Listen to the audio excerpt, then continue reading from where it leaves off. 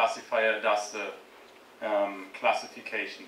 So that sample here is actually very useful for teaching. If I had more time, I would go a bit deeper into this one now. But that's a bit of a homework for you, right? So you have the link, which is in the lecture slides. You can look into the linear classifier, or if you don't want to use this link, just search for linear classifier demo and you can see how it's working. Yeah? What exactly do those negative numbers indicate? Where are negative numbers? Like minus 1.9. Here? At the bottom row. In the middle, minus 1. Here also. These. Yeah. The middle row. Yeah, This one also. Yeah. These are all weights, right? So you can either say a pixel has a positive impact or a negative impact on my result. So you can say, if we go back to our image here, you can say, for the horse it's important that that one has this specific color.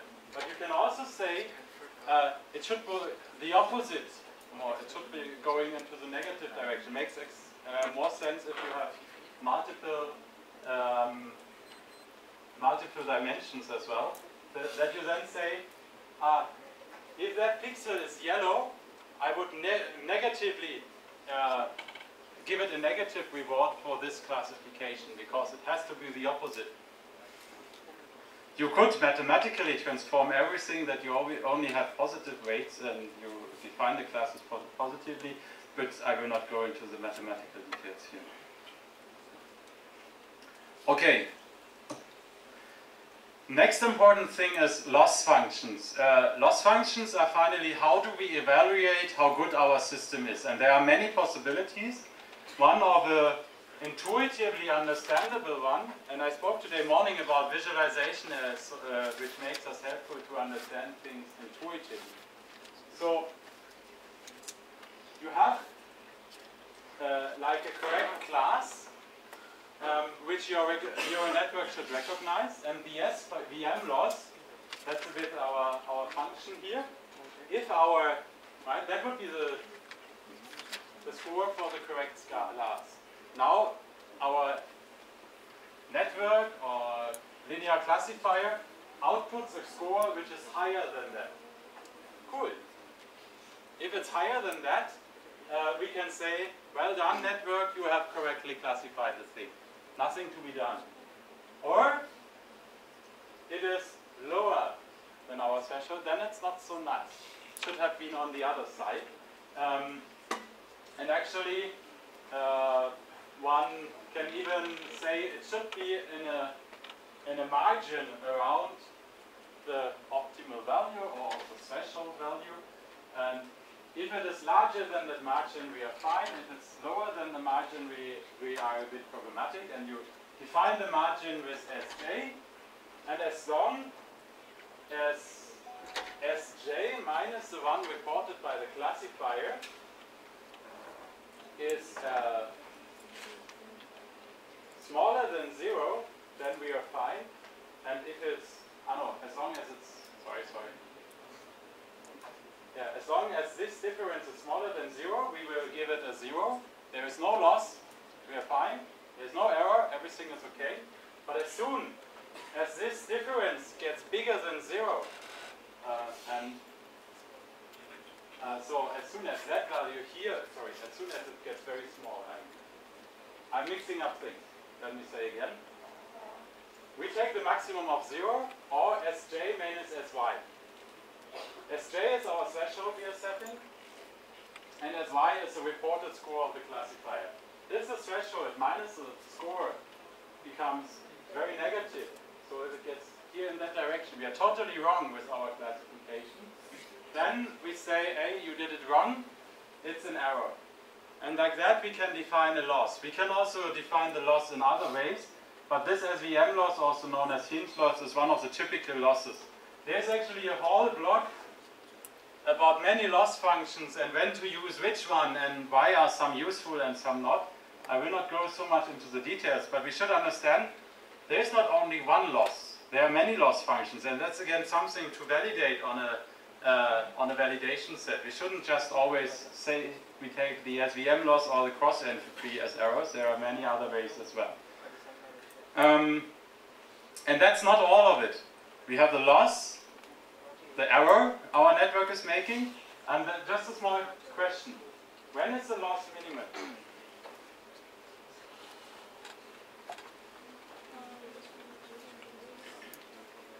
Any ideas? Some people are raising their hand. Yeah? When loss is minimum, when the classification, you can say that one is the prediction and one is the label. When the prediction is close to label, then there will be minimum loss. Yeah. So always when the correct prediction is made, always when our recorded output is big enough, then we are minimum. We have a loss of 0. And the second part which comes into play into our error function is the regularization. Who heard already about regularization? Okay, it's always the same people, I realize. Very good.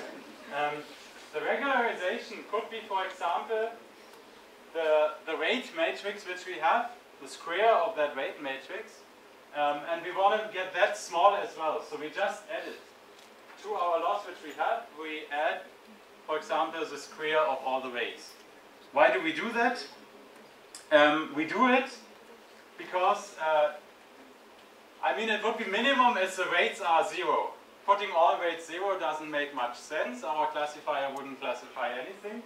But trying to get them small is typically a good idea. Then it doesn't go too much into classifying just one class with a very high weight or whatsoever. And these advantages make it very useful to use regularization. And again, there are many researchers, and some of the papers of my PhD students currently are published because they're looking into regularization techniques back from the 1980s, where there was a lot of theory and not just engineering and trying out things and seeing something works. And they find out that there had been really very well elaborated thoughts about regularization techniques as well. So there's more than dropout and just squared sum. There are many other regularization techniques available. And the last thing which we need for training our neural network is gradient descent. And I will not go much into this detail, but one thing I want to say, I mean, you calculate the delta of your weights based on how much your loss would go down. That's more or less the idea of gradient descent. And typically on graphic cards, here that's a Python implementation, by the way, on graphic cards, it's not, yes, no, it's, I think, JavaScript, yeah.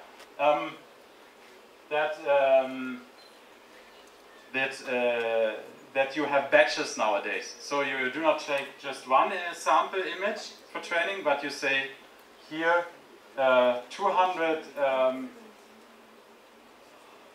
You take, for example, 256 randomly generated examples or examples from your data set. Okay, these are like the basics: loss function, batch function, and gradient descent. Yeah. Batch size is a meta parameter, right? That's a meta parameter. So then how do we? Is there a? How do we choose it? How do you choose the batch size? A very good question. There is no standard answer in that one. Often you take a multiple of 2, I mean a power of 2, and it depends somehow on the graphics cards you're using. So typically actually it's written somehow either in, you see it in the toolkit you're using and the graphic card you have, what batch size might be useful. So 256 is a safe guess if you don't know what to do. 32 is also quite common, so a rather small batch size. The bigger it gets, the more likely it would be that you might end up in some global minima, in some local minima during training. The smaller it gets, you are maybe, yeah, you might be not too efficient in things, and on the other hand, your loss, how to say, your weights might change dramatically every time. There is no golden answer to that, I'm sorry. I don't know, you have other experiences? Yeah, okay, cool. Next is convolutions. We saw actually very nicely how Adrian today said that during his master's or PhD, you were manually defining some filters. That's for the sake of the talk. Ah, okay. Like that filter here, saying there is some very big number and all around very small numbers. That is a very typical filter which was manually defined in the past to see very interesting points which are having a big, typically counters. You want to have sharp edges you want to decay in your image. And that is a convolution filter which was typically applied in image processing in the past. Input image, applying the filter, running it over all the image pixel by pixel, and at the end, seeing that. But most of us don't really know how do I compute actually the convolution. And again, I urge you, I will not go into all of these details now, but there are some very nice blog entries written by some of my students for our lecture. One is, what are convolutions? It refers again to some existing online videos and demos. But what it shows here is a very nice function. So convolutions are not always two-dimensional. That's the first mistake people make. Actually, they are three-dimensional images in most cases, but you can also make them one-dimensional. So you have your, let's say we have a blue function here, and we have a convolution kernel which is going over this function in this way. And as soon as there is a bit of an overlap, our convolution has this value, and then it rises until we have a perfect overlap, and then it goes down again.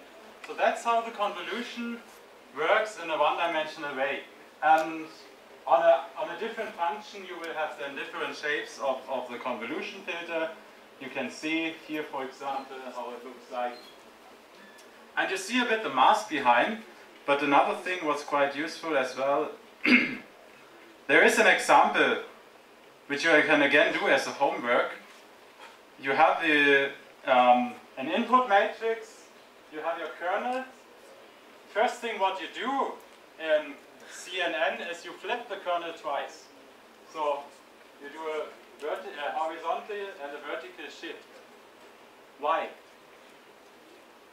Why do we flip the kernel twice? Anyone knows the answer?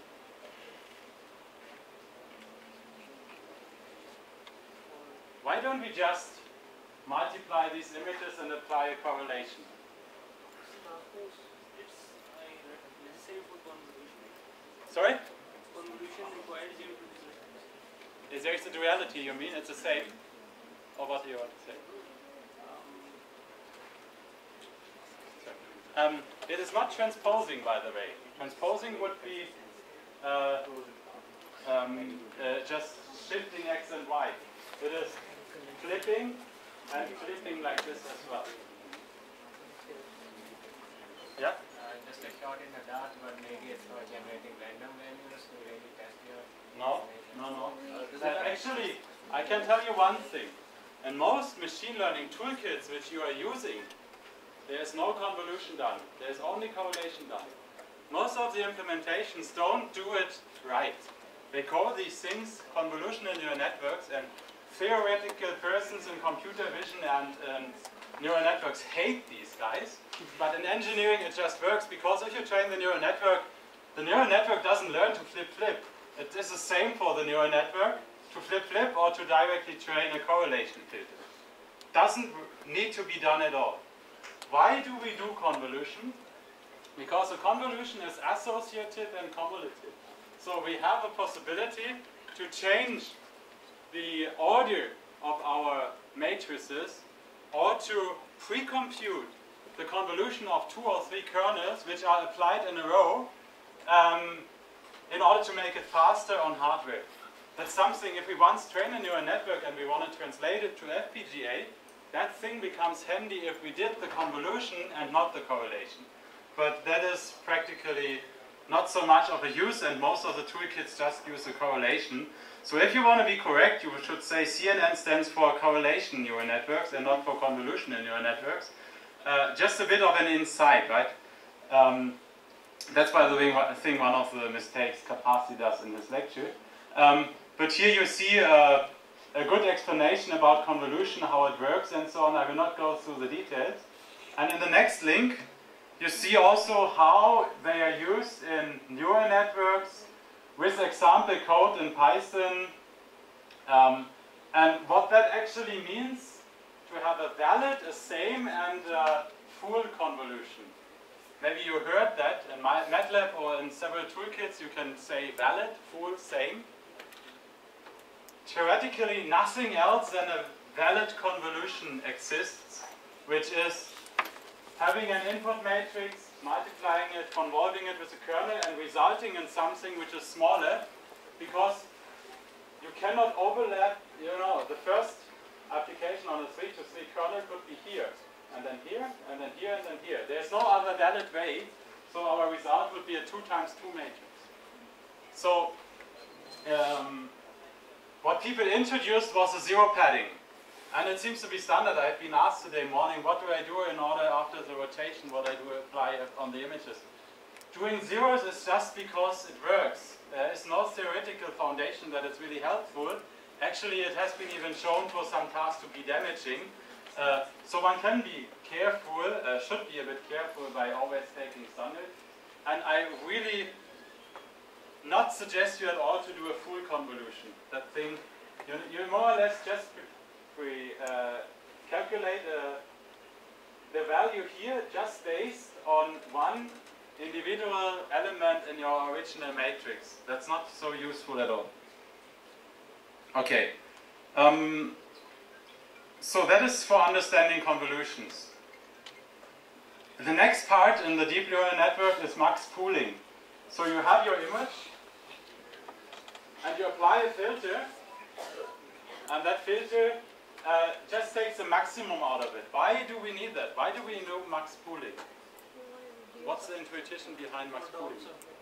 Sorry? For downsampling? Downsampling, reducing the size. That's enough. Hey, come on, I can downsample the data in many other ways as well. Why that one? The best feature, we get the best too. The best, yeah, the best, this is a good thing. You remember the image of Adrian, right? He showed there was the highest intensity for the spore, the teeth part, at that one spot. And typically in many tasks we are only interested in that there is something, not exactly where it is. And we only need the best matching one. That's totally fine for us.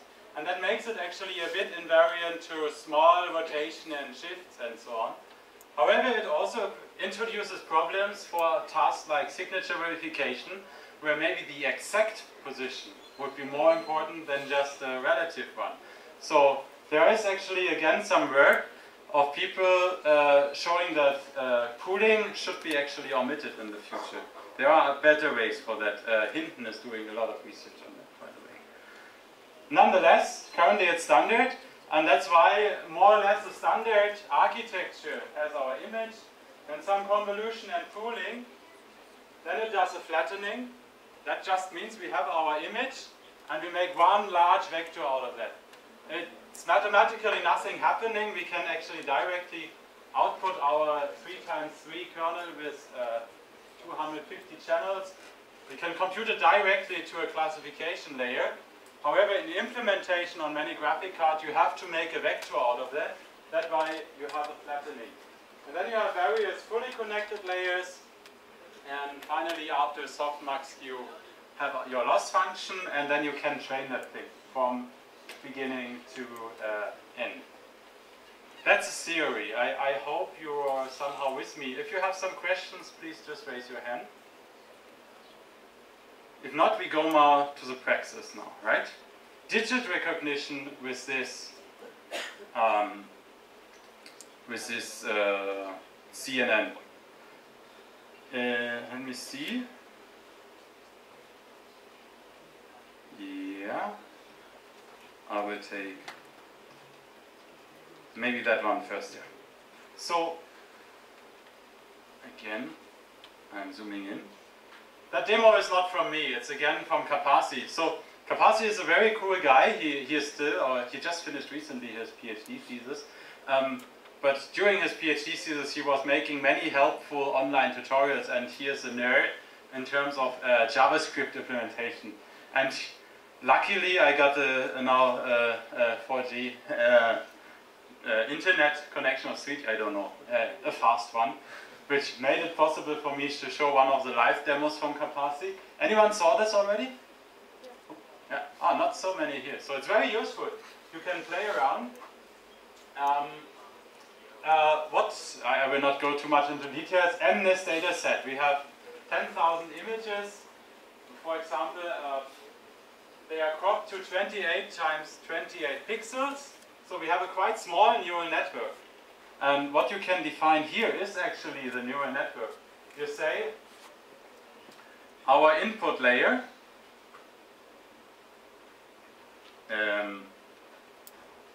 comes in, the size is 28 times 28, and the output will be 24 times 24 because it wants to do a 5 times 5. Oh, sorry, the input is 24 times 24, and then it does a 5 times 5 convolution, 8 filters, meaning 8 kernels, the depth of our tensor will be 8. A stride of 1, meaning really at every position. A padding of 2 means we add 2 rows and columns of zeros around the image so that we will not not reduce the size. And then the activation function as well. And then here you see it does a pooling, another convolution, another pooling, and then a softmax. That's how here in JavaScript the architecture is defined. And with that architecture, you can change the network if you want, but I don't do that. You can do a classification on the MNIST dataset. And at the end, actually I will run a classification further. You see the error is actually getting rather low.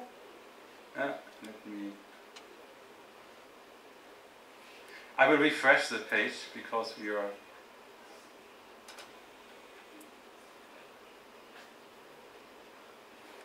Right, so it starts high, gets down, gets further down, and after many iterations the error goes lower and lower into a more useful trained neural network. So that's a real example now, how a real convolutional neural network on images, directly our 24 times 24 images is applied. And then, what's the nice thing now is, we can look into our visualization. So you see, that would be the input. And that's a gradient of the input. So what comes back from the backpropagation, what has to be changed. Then what does our first convolution filter do? Here you see a visualization of the weights, and you see some of them are useful already. You have this black-white transition, you have here this corner as being white, and some of them look still a bit like random noise. So here we can see inside that our neural network didn't train much yet. I will let it continue training. And we might see that these weights, they shift now. You see some diagonal weights after a while, and they get more and more human readable, more or less. That shows us the neural network is actually learning. Of course, we have always a different activation and activation gradient here, but the weights become more and more stable. And then we go on in the further layers. The visualization of the weights doesn't make sense so much, but I will have a video about that in a moment as well. And you can go deeper into more and more convolutions. And now, unfortunately, we do not see our input sample, but you see that here, you will always see already, like in the second last layer before the softmax, we see a very good positive sample and several a bit more negative examples here, and after the softmax you have your final classification result. So that online demo lets you really try out by yourself what's happening. You can change the neural network a bit and you can see how they are working. The same we can do on image, on CFAR, which is a smaller version of ImageNet, where you have also many classes inside and you want to recognize, for example, birds. And in a trained neural network you can again see on our example image what does the first filter do to the images? It detects some important regions, also colors by the way, and you see the weights. And here the weights look also into the color information. Again, you see this typical shape of diagonal or vertical, horizontal lines, and you see what's happening inside the network. You can go into more and more deeper layers, and some of the sample accuracies of the images, what the network would output. So these online examples can make it more graspable what's happening in neural networks. Any questions so far? And you can actually more deeply understand the stuff if you go to the playground on TensorFlow, right? Playground.tensorflow.org. So when I ask my PhD students what you're doing and they say I'm playing, then I don't know if they mean online games or if they're playing around on the Google playground. But actually that should be research. It should be fun. It should be something which you really want to do, and we play around until we understand more and more.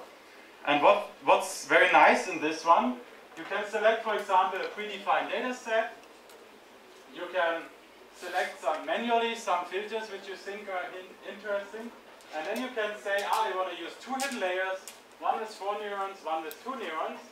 And then you let the thing run, and it shows you how the separation would look like in reality.